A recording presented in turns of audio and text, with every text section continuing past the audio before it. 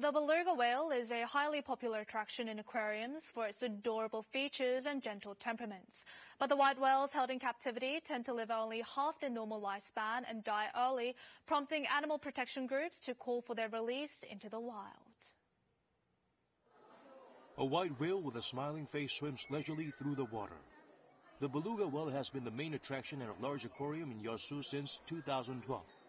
There were 3 beluga whales, but on Monday a 12-year-old male named Louie died. He appeared healthy but started vomiting the day before he died.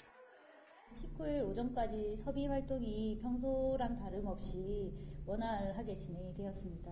이상 징후가 관찰된 것은 정호경부터이며 The beluga whale is a near-threatened species that has an average lifespan of 30 to 35 years. But in 2016 and 2019, a 5-year-old and a 12-year-old beluga died in the Lotte World Aquarium in Seoul, followed by the young male in Yeosu just this week. The beluga whale is capable of diving down hundreds of meters, but the aquariums only provide depths of less than 10 meters.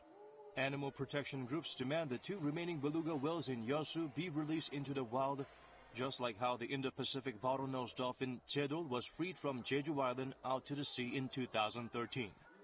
돌고래들은 거기에 완벽하게 적응해서 새끼까지 낳고 잘 살고 있거든요. 그래서 자연 생태에도 기여하고 있고요. 야생에서 살던 동물 다시 야생으로 보내주는 것이. Aquarium officials claim the beluga whale's water tank is larger than what is specified in the regulations, and the animal's release is a matter to be discussed with the Expo 2012 Yeosu Korea Foundation.